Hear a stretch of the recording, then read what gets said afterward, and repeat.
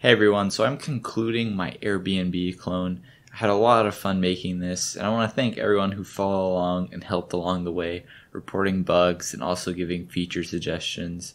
This has been one of my most advanced series and projects that I've done so far.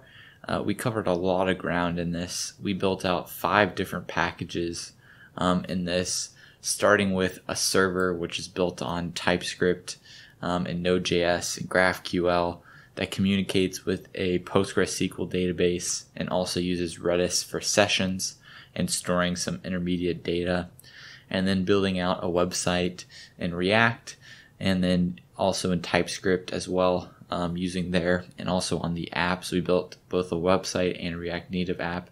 Now we spent more time on that website, but we did show how you can use code between both your website and your app. We built a controller package which would store all our GraphQL code, and then we share that GraphQL code between the website and the app when fetching data. So we could fetch the same data between them and not duplicate code. And then also we had a common package which would be shared across both the website, app, and server, and this included things that they all needed. So we did some cross code sharing thanks to Yarn workspaces. So setting all that stuff up took quite a bit of time in getting all this stuff working, but it was pretty fun, and I hope you guys enjoyed it as well.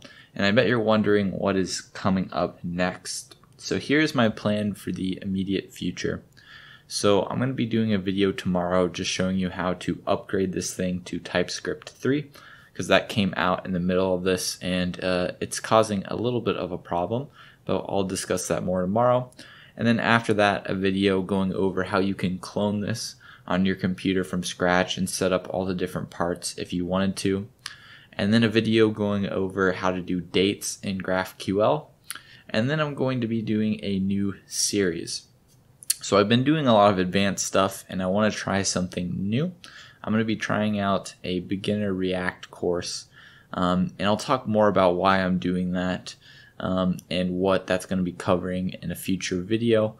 And I know probably many of you who went through the Slack clone or the Airbnb clone, probably this is not the course for you. This is probably too basic, but don't worry, I have some future advanced courses in the near future coming up as well. Something I want to hit very soon is serverless and doing GraphQL and combining the two. So that's what's coming up in the future. Thanks guys for watching.